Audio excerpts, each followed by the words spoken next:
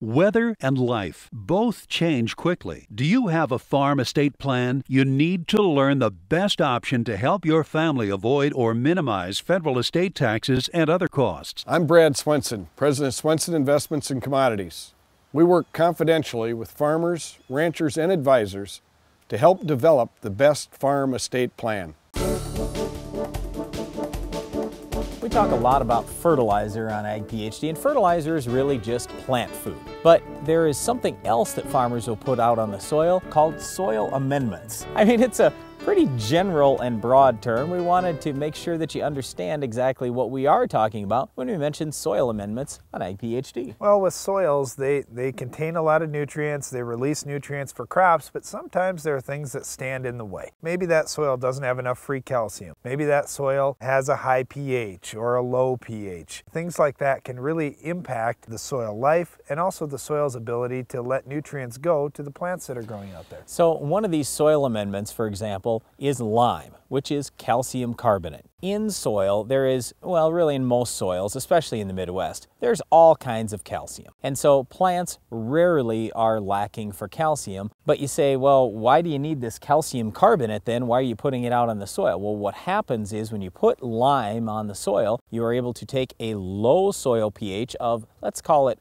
5.5 and raise it up maybe in just a year's time to 6.0 or preferably 6.3 or better. When you can raise that soil pH closer to neutral, which is 7, you should get better crops. Well, when you get that low pH, you say, well, wait a minute, why would you ever let your pH get low if it's going to hurt your crops? It happens over time with different things going on in the environment, with just where your root mass grows. Your roots on plants release organic acids trying to bring nutrients in. And if there's something out there like a compaction layer that limits the root growth, so all of your roots are growing in the top, say 6 inches of your soil, and that's it. They can't get below that. Now you've got all those acids being released in that small amount of ground. And if you end up over time building up acid, that lowers pH. A lower pH means more acidic. So if you get that low pH, adding some lime out there can help things move. So when you have that low pH soil and the acid soil, basically that means it's got a lot of hydrogen in it. Well, when you put the calcium carbonate on there, CaCO3, what you'll end up with, the chemical reaction that's going to occur, is you're going to end up with 3 things. You're going to have just free calcium, which is good. Again, plants need that calcium, H2O or water,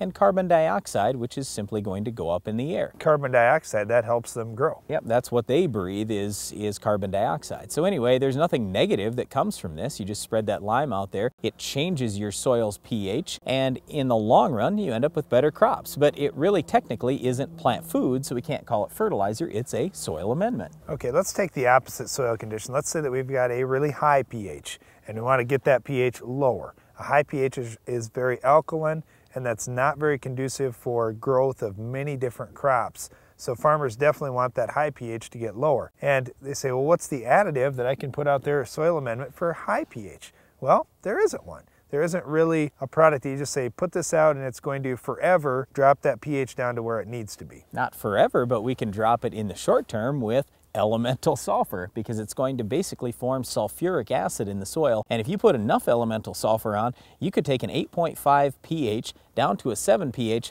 just like that.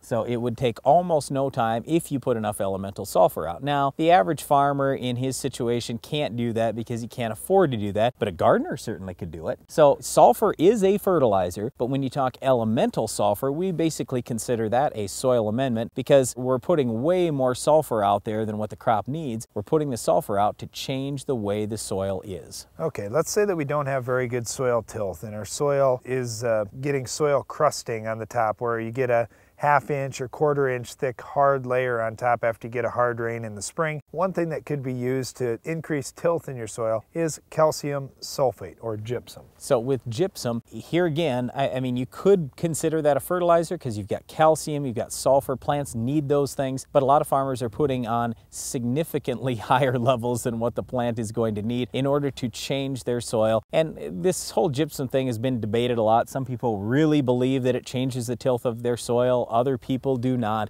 I think it depends a lot on what you have for soil conditions. It's very rate sensitive, and that's the whole thing. If you're going to put 100 pounds an acre out, that's one thing. If you're going to put 2,000 pounds an acre out, that's another. So it depends on what type of soil you have. If you have very heavy soil, it's going to take a little bit more.